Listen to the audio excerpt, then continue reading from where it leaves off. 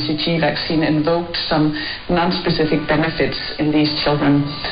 But it was potentially interpreted as spurious findings and never followed up.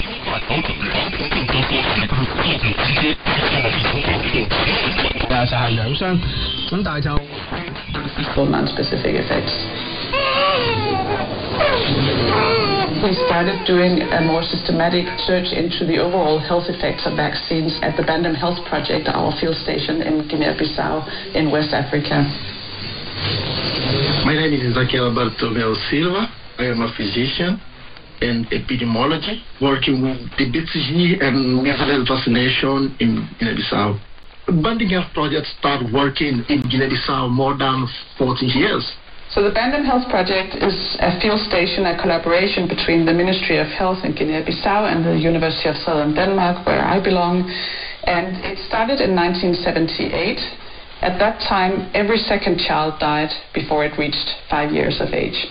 Guinea-Bissau is a low economic country. The child mortality is high. The main problem is tuberculosis, HIV, and the diarrhea for the child.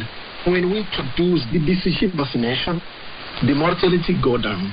Those who had received BCG vaccine, they had more than a third reduction in their risk of dying during the first month of life. And this was not due to prevention of tuberculosis, because tuberculosis does not kill children in the first month of life. It was due to prevention of septicemia, blood poisoning from bacteria, reductions in the risk of respiratory infections. We see that more than 20% reduction of the mortality in the child who get the BCG vaccination if you compare for the child who don't get the vaccination. And we start making that different trials to test how this can work.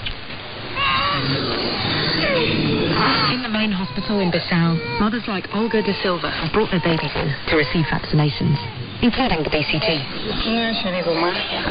The BCG vaccine is a support, a defence for the health of the children. Even if my child is sick, because of the vaccine, he will be resistant to sickness and survive. In my view, every mother must take all the vaccines, as well as BCG, for the well-being of the children.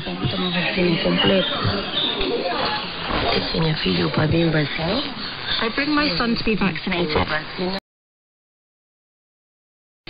If the child gets measles, for example, the child vaccinated with BCG is more resistant to measles and other diseases than a child not vaccinated with BCG. It's important to understand that we see that vaccine is helping well now. But what about in 5 years? What about in 10 years? What about in more than 20 years? What can happen for these people who are getting this vaccine? I hope that this study can change the health politics for the vaccination. Very interestingly, BCG vaccine can also protect against other diseases. So there's now interesting research coming out of the US showing effects of BCG vaccine. Type 1 diabetes, Alzheimer's disease. BCG for many decades now has been a treatment against bladder cancer. There are also studies indicating that BCG vaccine may reduce the risk of lung cancer. So intriguingly, this vaccine seems to have many different effects which are not all explainable from the same immunological mechanism. And it's not just the BCG vaccine which has these unexpected, non-specific effects. Vaccines for measles and polio have reported similar findings. It all comes down to the kind of vaccine you're talking about.